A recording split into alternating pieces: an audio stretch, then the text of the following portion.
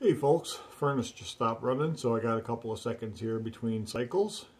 Today's episode, we're going to talk about, so you've cored a bunch of bowls and you need to get them back on the lathe. What's the easy way to do that? So typically if I core, I do not have a tenon on the back. I just throw them in a pile on the ground. And that means that when they're dry, assuming that they didn't crack, which this cherry bowl did okay, they're no longer completely round, nor is the rim level, but we're pretty close. So I'm going to show you real quick what I do is I will literally just fit that kind of where I think the center is. And I do have a reference for the last bottom bit of the core, and I'll just trap that against the bottom. Now as I spin this, I can reference this against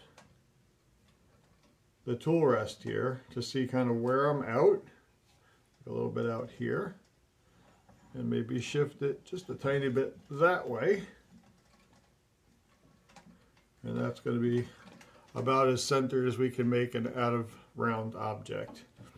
Then, to turn my tenon, my weapon of choice has always been this detail gouge, and I'm simply going to turn a lathe on.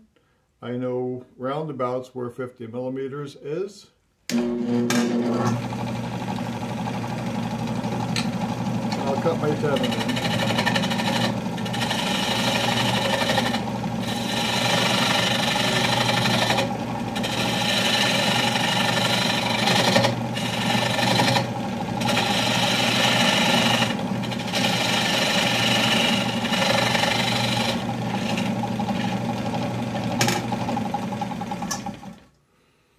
So that is done, ready to go.